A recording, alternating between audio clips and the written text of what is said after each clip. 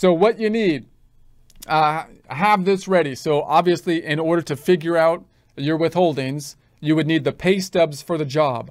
Why the pay stubs? Because you don't yet have the W-2s.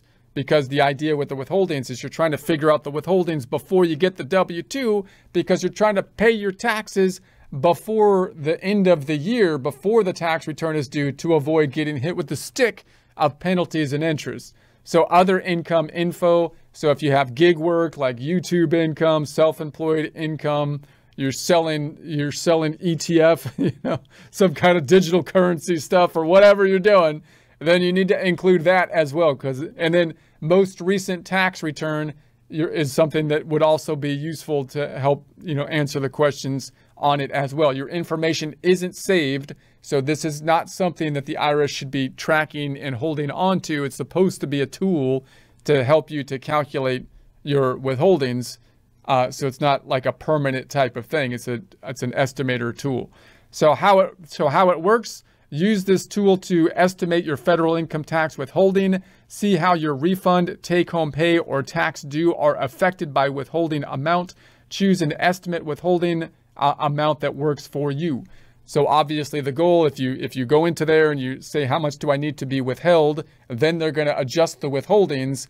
If you have to withhold more to pay the appropriate amount of tax to avoid getting hit with the stick of penalties and interest for paying too little tax, then obviously that means that the checks that you're going to be receiving are going to be lower, because they're going to force your employer to take the money away from you before you receive it in your paycheck, right? So that's the idea. So the trade-off is to say, do I want to try to have more of a cushion to avoid getting hit with the stick of penalties and interest, possibly getting a larger refund or shooting for a larger refund to be safer, in which case I'm going to have less money from paycheck to paycheck because they're going to withhold more of it?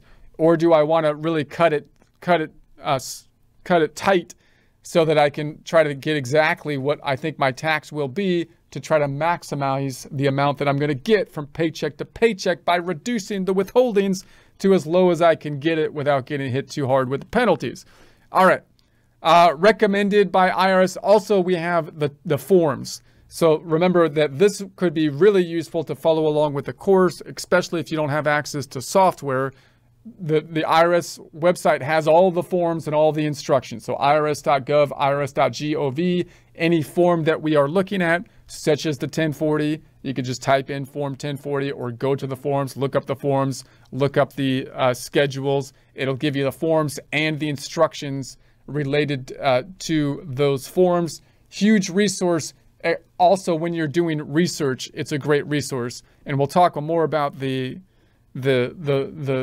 types of things that you might go to for tax questions. But one of the first places you might go would be the instructions for the 1040. So if you're saying, should this be included in income, or should this be a deduction or something like that, one place you might start going is to the instructions, although that's not like formally the tax code, right? But it could lead you, the instructions could then lead you to where you need to go from there. And depends how complex the question is in terms of how much more detail you need to get. In other words, the instructions are usually created in more like common language, less like legalese kind of language, although still kind of legalese to a degree, but less than the actual income tax code, right? But if you have to do more research, then it might show you where other publications are and whatnot, and possibly to the code itself if you have more nuanced questions you need to drill down on. We'll talk more about that later.